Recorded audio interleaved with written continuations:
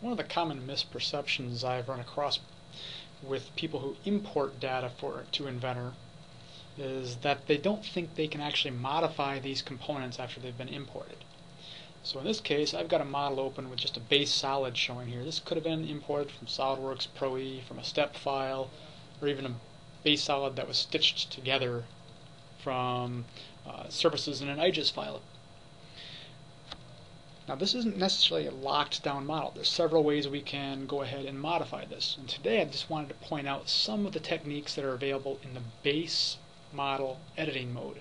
And I can get at that by simply double clicking on the base feature in the model, which brings up a separate panel allowing us to move faces, extend or contract faces, to create some work planes to be used by the extend contract.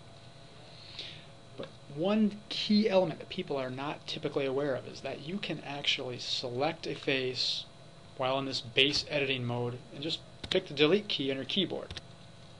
Now if there's a logical way for the model to trim and extend without that face you deleted, it will go ahead and do so. So in this case, I've got a couple of chamfered edges here that we can go ahead, select and delete.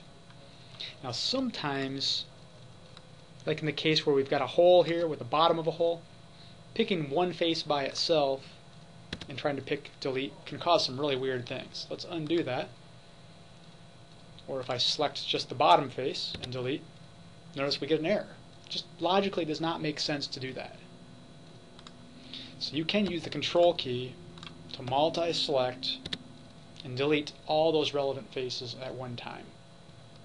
And as you can see, we've completely removed that hole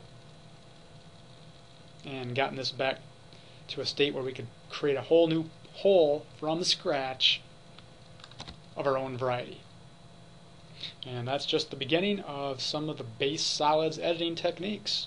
And this will be one I'll continue more on in the future. Thanks for joining us in this week's CAD Geek blog Tech Tip.